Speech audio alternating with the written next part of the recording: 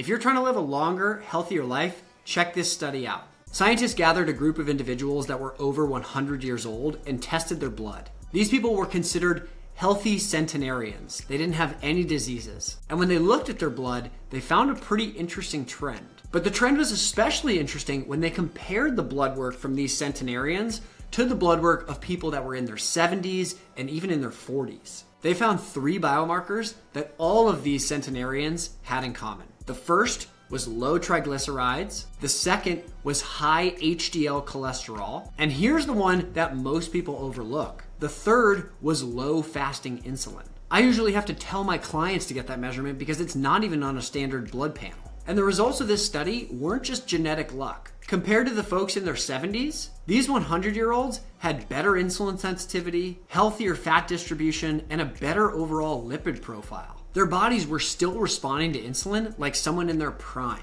And that one thing, insulin, if you watch any of my videos, you know it is directly tied to everything else. HDL, LDL, triglycerides, ApoB, even free fatty acids. But here's the most important point out of all of this. You can positively affect all of these markers almost immediately by doing one thing: cutting out refined sugar and ultra-processed carbohydrates. Those 2 categories alone will send every single marker that we talk about on this channel haywire. It turns out one of the secrets to living past 100 depends heavily on the stuff you keep in your pantry. Or better said, the stuff you keep out of your pantry.